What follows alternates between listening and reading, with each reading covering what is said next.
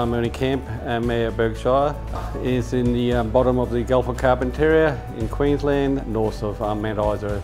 Doomadgee had been serviced by a fibre link. From there to Burketown was a radio link, which was certainly becoming outdated.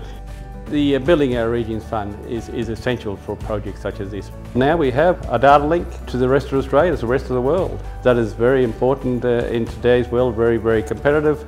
And you can do things in Burketown as you could do in New York if you wanted to do it. We can access things such as schooling, you can get a tutor from anywhere in the globe, the ability to do video conference and to have real-time input, telehealth, and not, of course, to mention emergency services. The Doomadgee to Burketown Fibre link is an integral aspect of the healthcare.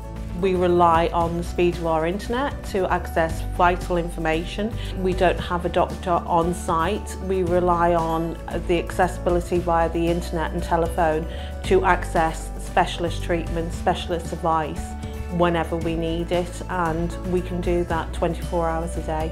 Without it, we're stymied. We can't do our job as effectively as we'd like to, especially in life-threatening situations. That speed is invaluable. We have been quite proactive to try and increase business capacity in town. Today everything does run on electronic media, and so the capacity of having that electronic data being transferred around the world has certainly made us more available to many more people than we ever dreamed of. It is essential to small communities and small regions to have that type of external funding. So the funding that we got from Building Our Regions Fund is just been, we couldn't have hoped for a more timely investment in our region.